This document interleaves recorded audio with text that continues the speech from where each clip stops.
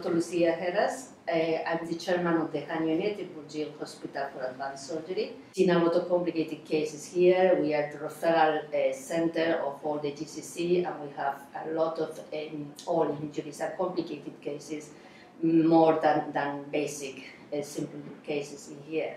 It's always difficult when you come to see a surgeon and approach the situation and you have to go for surgery. And the main thing you need is to make sure that you really want the operation and every doubt you have is explained completely. You need to understand the mechanism of the hand to be able to recover from the operation. And the more you understand, the sooner you will recover. We have a lot of sport patients coming back to the sports that they were doing before the injury without problem. We have photograph descendants descend to us with all doing all these sports.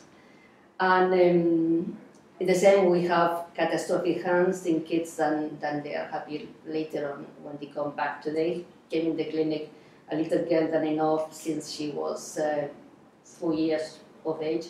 She had a terrible injury in the hand, not treated well in this country, which make a bone disappearing one of the fingers even. And I've been treating for years, and she's back normal. She's now 11, full recovered, and very happy. This is the normal kind of patient. We have patient that comes on and off, like a friends, to discuss problems. My advice in looking after the hands is, first of all, prevent the injuries. That's the main thing. People tend to do sports without training their hands.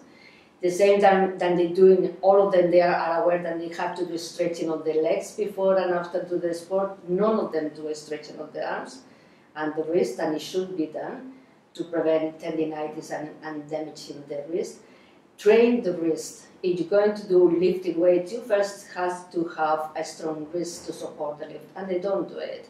So they tend to forget this. And another problem we face a lot with hands is the repetitive movement. That movement with the mobiles, computers, all these are terrible. We need to prevent it. We need to stop it, and people have to stop doing it continuously.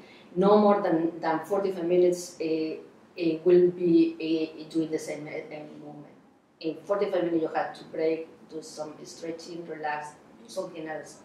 But stop the continuous movement, because it will produce a lot of complication in the hands.